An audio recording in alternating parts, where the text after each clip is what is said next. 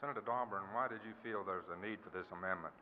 Well, John, it was perfectly obvious after the testimony we heard in the Insurance and Banking Committee that 90 to 95% of all the costs that you paid for hospitalization insurance came from the cost of the hospitalization and the surgical and medical costs, and that no matter how efficient or inefficient the hospitalization insurance organizations such as Blue Cross, how efficiently they were run, had very little bearing on these tremendous costs. And in looking at the insurance companies, we were just looking at the top of the iceberg above the water, and that we ought to look at the whole iceberg.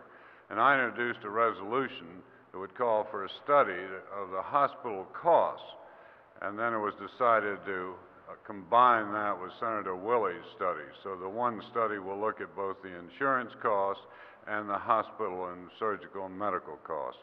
What do you feel then will be derived from the study? Well, we'll have a better idea of whether these hospital costs are really getting out of line, whether something can be done about it, or whether it's a fact of life we have to live with. But right now, we have no idea on this.